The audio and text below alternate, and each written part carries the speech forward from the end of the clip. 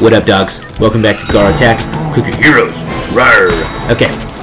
Oh man, that was a lot of money. Holy shit. Okay. Alright. I feel like now we have enough time for me to come in back here in the backlogs. Garo Attacks, Click your heroes. 198, part 1. Holy shit, guys. It's coming up soon. 200th episode coming up. Okay, now let's upload this one as soon as possible. I wanted to get out to my people as soon as humanly possible. Okay, 15. Put it up at noon p.m. Yes. Advanced settings. Yes. There it is. Cool. Publish, right? Yes, publish. Oh no! I need to change the episode name. You stoop. Okay. Episode 198, part 1. There it is. Save changes. All changes saved. Okay, perfect. It worked. It did it. I'm set. I'm golden. Where are we at?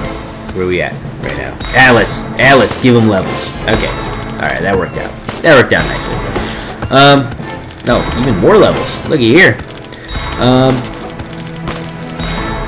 But yes, things and stuff. Oh, right. Episode 200 is coming up soon. After like a few more days of like part 1, part 2, and all that stuff. And what episode? But remember, episode 199 is basically just going to be a what's it called? It's basically just going to be a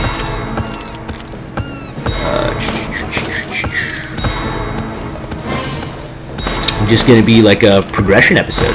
So we're going to do that episode right before we start our episode 200. So it might like right after this one, it might just be fucking episode 200 time. Like, so the next time I get up on this screen, up on this program, up on this vidya game, this vidya, that might be the day that I have to spare 24 hours for to do the fucking episode 200 2-week long extravaganza game. So that'd be cool. I need to figure out a day in which I can do this. I need to like plan it accordingly. Oh shit! Hold on. Ah yes, much better. Oh shit! No! I didn't mean to do that. I want OG. God damn it! Why do I do these things?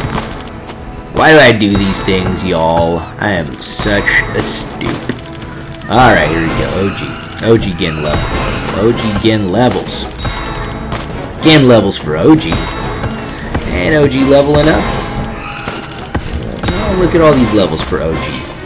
There it is. Okay, we're gonna wait for the for our first ability. That's gonna be fun. Fun right there.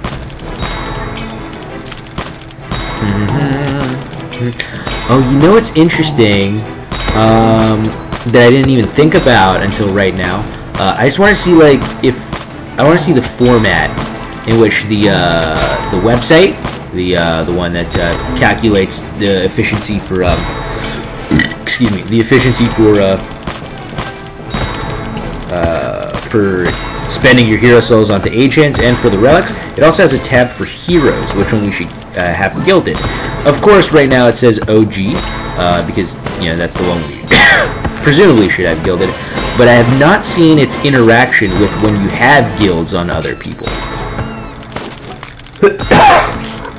Because if you do have that interaction right there, does it tell you straight up like, oh, you should probably switch them? I wonder if there is like a area or like a visual representation on the website of doing this. I'm not going to test it right now, obviously. I don't want to switch off any of my guilds from OG unless absolutely necessary.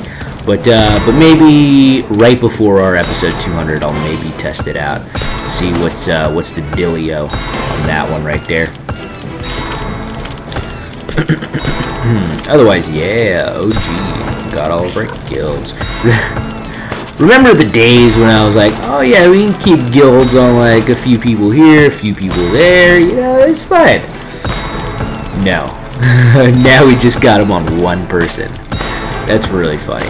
I want to see, like, I don't know if you guys are using this in your own games, and I don't know where you are in the progression of your own games, but if you are at the point where you don't even have, like, Frostleaf yet, you're just basically at, like, Grant, or maybe you don't even have Dread Knight yet, but you just barely have Frostleaf. I want to see what the website says about where you should have your guilds. Does it say it should all be on one dude? Or does it say, like, you can have, like, 50 here and 50 there, you know, it's... I want to know about the strangers like me. No. I want to know what that interaction looks like. It seems like it might be... It might be weird, though. I remember back in those days where we had our guilds on, like, 5 or 6 different people. And before I realized that was unoptimal, that was more optimal, we had it on literally everyone. Remember that? I was like, oh yeah, it's cool. Look at what this person looks like gilded. Oh, that's pretty fun. You know? And I realized, oh shit, this actually matters for damage. So let's switch them all off. But you know, I'm pretty sure I figured it out beforehand. It's just you know, is another weird thing. Beforehand, 80 hero souls was way too much for me to switch guilds. I was like, no, I need that for ancients, man. 80 hero souls? A whole 80 hero souls? That's crazy talk. That's way too much money right there. That's way too much to spend on just switching guilds. And now it's like it's nothing. I'll switch all 250 guilds to Lilin once that time comes, in one go, and it won't even affect us. But remember how back then it was like, oh shit, 80 hero souls to switch it to a person you want? No, we're just gonna switch it at random for 2 hero souls a piece, if anything. And I'm even a little wary about that. So I was like, and I guess that was the reason why we had it on like 5 or 6 different heroes at that point, because I was like, okay, so these are the 5 or 6 I wanted on. Because if I was to just do randomly on one person, that would cost way too much. And at that point, it might be worth 80 hero souls to just do it. I mean, we could do it now to save like 40 or 50 hero souls here or there. If I was just to, every time I get a guild, do a random placement for 2 hero souls and like just hope it gets on OG. But once again, it's like, it's so fucking negligible. It's like, at this point, we're not even thinking about it. We're just like, yeah, 80 hero souls, I'll spend it.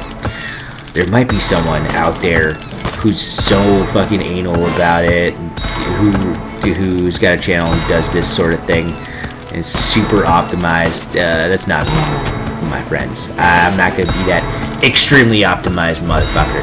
I will be as optimized as I deem it fit. But at a certain point, I'm just like, no. I will, you know, level up another 2,000 levels for all of my heroes combined to get 1 more hero soul on Ascension. But I won't do that. But I won't do that other thing. That's just going crazy, huh?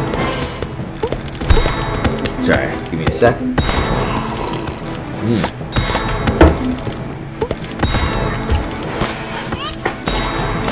Alright. Delicious. Delicious. Wait, what's going on? Oh yeah, we're leveling up at OG. That's what's going on.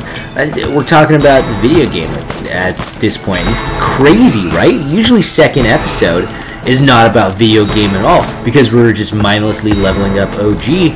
We're talking about different things like race and religion and fucking race as well, and religion too. Like, it's mostly race and like religion, and drugs. Oh, don't forget drugs. Drugs is a good one. Talk about drugs all the time. Oh, that's right. Last episode I was talking about watching the abortion episode of Family Guy with my girlfriend, because she was like, oh, I saw a little bit of it. she said, like, some of it was pretty funny, but I can see why they had to take it off television. And I was like, whoa, now I have to watch it. So I think we're gonna watch it tonight together, which is great. I haven't seen her in a week, basically, even more than that actually, because I've been super sick. I'm, shh, you guys, shh. But I'm gonna go surprise her at her workplace. I'm bring like some flowers, maybe some chocolates too, because after a certain point, flowers become a little stale. I can't be getting her flowers every other week and still call it like a special thing. This is my suggestion to y'all. Everyone, I'm pretty sure you've heard women say like, oh, we just want to get flowers whenever, because you're just thinking about it. It doesn't have to be a special occasion. Well, I do that with my girlfriend, and at a certain point, she was like, okay, I mean, you don't have to get me flowers every time you come see me. It's, it makes it less of a special thing. So I was like, oh yeah, okay. That makes a ton of sense too.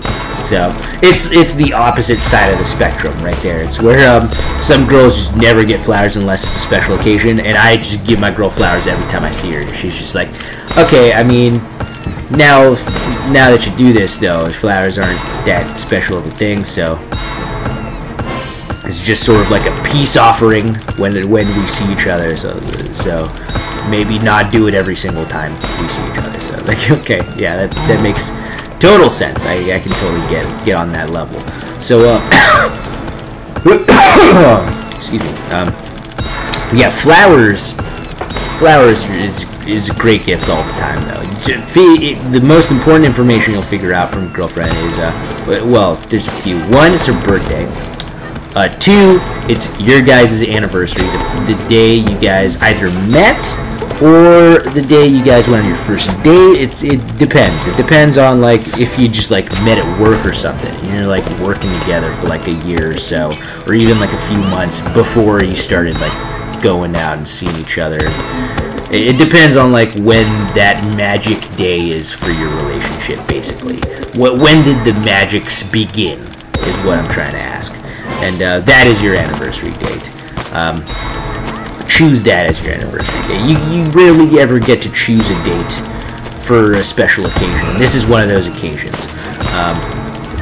For example, if you can avoid it, try not to have your anniversary on 9/11. It's historically a pretty bad day to have special events. But yes, so yeah, so the anniversary, blah blah blah, Djibouti, flowers, good thing for those occasions. Oh no, sorry, I'm stupid. I forget what I'm talking about, like halfway through every conversation, but yes, good informations to know. Your girl's birthday, y'all's anniversary, whenever that is for you, and also what type of flower she likes, because all of that information is extremely important to her. What's it called? So I'm gonna let you in on a little story right here. My girlfriend's birthday passed like a few months ago, and excuse me, and what's it called? I ordered her something from Etsy, because I know like all the social media, not social media, like pop culture stuff she likes, like DC stuff. She's into like Harley Quinn and blah blah, Wonder Woman, blah blah blah, all that good stuff. So I bought her like a specially like handcrafted thing from Etsy. The thing is, it was late in being delivered, so I didn't get it to her on her birthday. So I had the misfortune of seeing what it would be like to be like, well, it's important, so maybe I just like surprise her like a few days after her birthday. That was a huge mistake. At least get her flowers on her birthday. Like, if you can't get the super special thing in time, it's the stupidest thing ever to just wait and get her nothing on her birthday until like the thing that's special shows up. At least just go out, grab some flowers, write a handmade card, fucking take her out or something, dude. Bring her breakfast in bed. Wash the dishes. I don't know. Do something special for the day itself until the super special thing comes. It's I made that mistake a few months ago, and you know, you know, I've learned from it since. So I'm passing on that knowledge, that information to you. Yeah, I'm learning new things every single day still. I'm 24 going on 25, and like, I don't know if y'all are in school or in college or anything, but you continue learning things after formal learning. And you learn like important things like about life is what it is. And you don't learn new shit like fucking this new thing that they're teaching in schools called Common Core Math, which I fucking despise, by the way. So you don't learn new academic shit, but you learn new shit about life that would have helped you if they had taught you it in school, but also you sort of have to experience for yourself to get the full effect of it. But anyways, excuse me. So I'm just waiting on this next level. There it is. That wasn't so bad, was it? So like, subscribe, comment if you're enjoying the series thus far. I know I am. And I'll catch you guys in the next episode. Peace out.